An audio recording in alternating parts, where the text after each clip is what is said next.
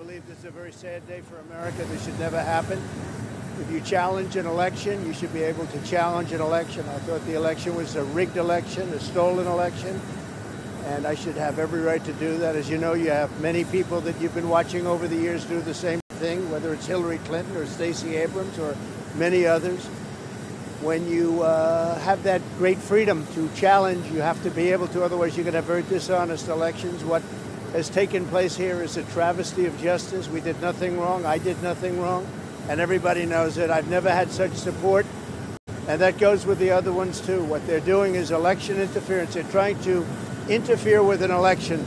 There's never been anything like it in our country before. This is their way of campaigning. And this is one instance, but you have three other instances. It's election interference.